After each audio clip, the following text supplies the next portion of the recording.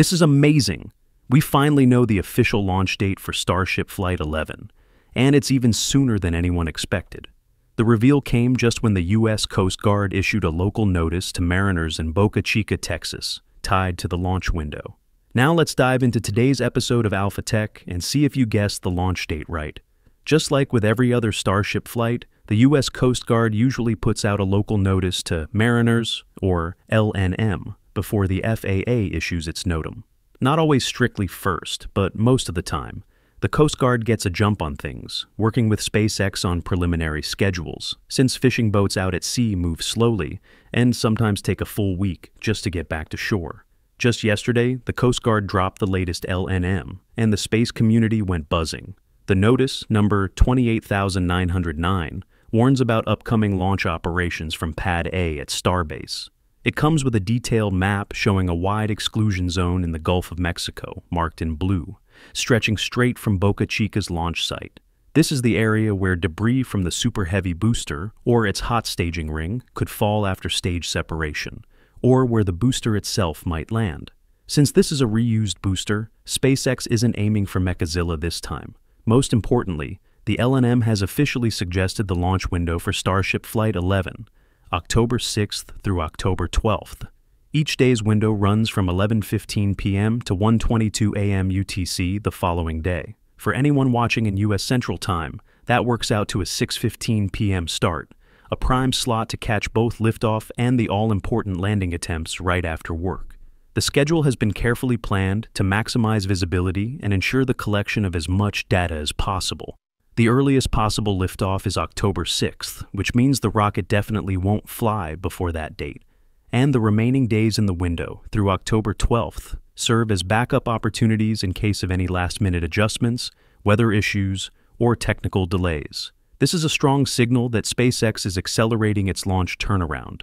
If liftoff happens on the 6th, that would set a new record of just 41 days between flights, counting from Flight 10 back in August. And that's despite the setbacks, like the issues at Massey's test site and the need to repeatedly install and remove adapters on the orbital launch mount just to pull off the upper stage's static fire. Without those hiccups, the record might have been even better. So, now while we wait on the FAA to issue a NOTAM locking down airspace and formally approving the launch, it looks very likely that sometime next week we'll see Ship 38 and Booster 15 roll out to the pad. Personally, I'm still betting on October 8th for the launch. What about you? Drop your guess in the comments below. Back at Starbase, around 1 a.m. on September 24th, Ship 38 was rolled into Mega Bay 2 after its full static fire and returned from Pad 1. It stayed right by the doors, and about an hour later, the workers closed up shop, so no one really knows what went on inside. Most likely it just sat there overnight, giving engineers easy access to check the ship. The engines, fresh off that intense static fire, were the top priority, each one carefully inspected to make sure nothing got damaged and everything's ready for the next flight. Then came the heat shields, the real heroes of re-entry. These plates have to survive crazy heat, vibrations, and pressure, and Ship 38 has a more complete setup than the prototypes before, with big upgrades like the crunch wrap design.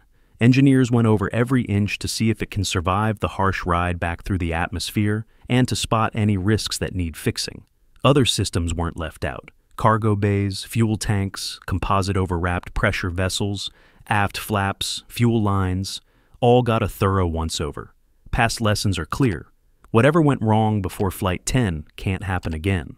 Once those inspections wrap up, SpaceX will slot in the payload integration system, hook up the flight termination system, and add a batch of Starlink satellites. Then, Ship 38 will be all set for a smooth rollout to the pad.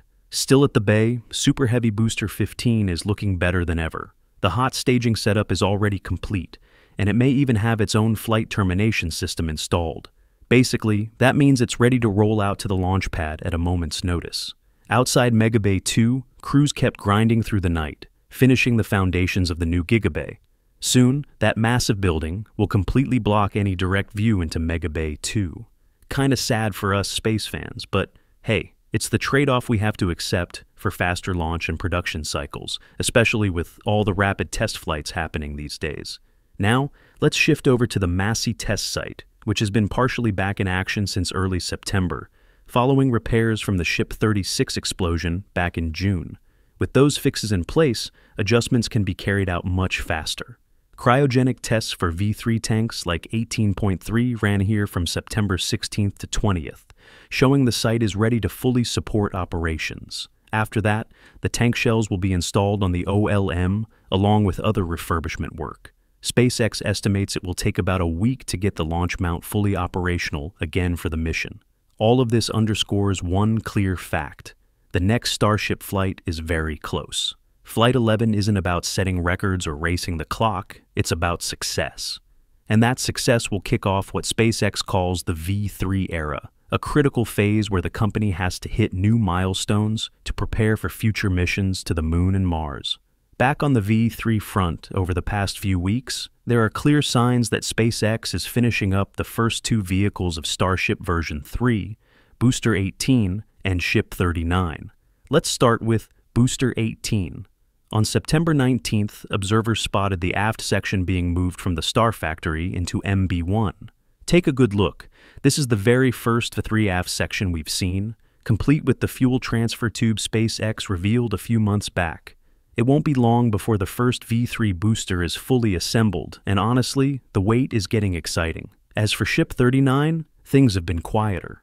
The most recent update goes back to late August, when a rover cam outside caught a bridge crane stacking Ship 39's nose cone onto the payload bay section. The nose cone already has a substantial number of ceramic heat shield tiles installed.